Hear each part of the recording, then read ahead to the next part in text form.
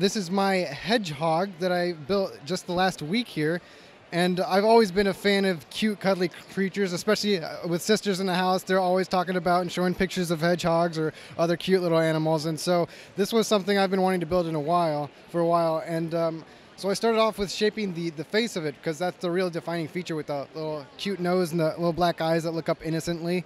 And the posing on this hedgehog was a real important part of the presentation. A lot of people, the curl of the hedgehog, he just looks up so innocently, like, hey, you want to like rub his little belly or hold him.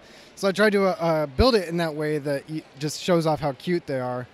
And I accomplished the spines with about 250 of those brown teeth pieces that came out in Lego Movie 2 sets recently, it was a large bricklink order, but I think it accomplished the effect really well.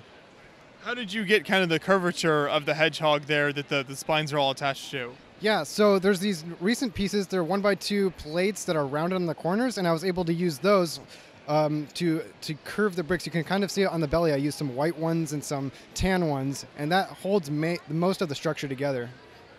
So, like you mentioned, you were really trying to create kind of the adorable little creature effect here. So, How do you transition something like a real-life hedgehog to Lego bricks, and what sort of elements and pieces are you looking for as you're trying to make that build come together?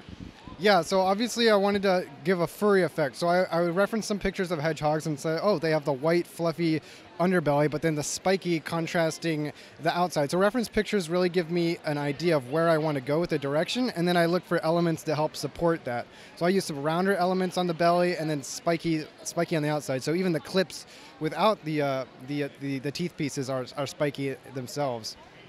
And you achieved a really nice look with it, and then you created this nice green scene for it to sit in. Yeah, I tried to use a lot of bright green pieces to contrast with it, as if he's just rolling around in the grass. Yeah. Great. And then you do have this other scene we'll mention real quick as well, because it's such a unique scene here. So this is called Curious Birds. What's happening here? Yes, this is kind of a strange build, even for me. So I did a challenge for myself last year in May to build a build every single day of the month using a seed element. And so for that day, I got the banana piece, and I'm like, what am I going to do with this? I have a tight schedule today, so I was just throwing pieces together. I was like, this looks like a beak of a bird. So I created a simple bird design, and then built multiple of them. And then I was like, man, they're kind of actually expressive for even being simple builds.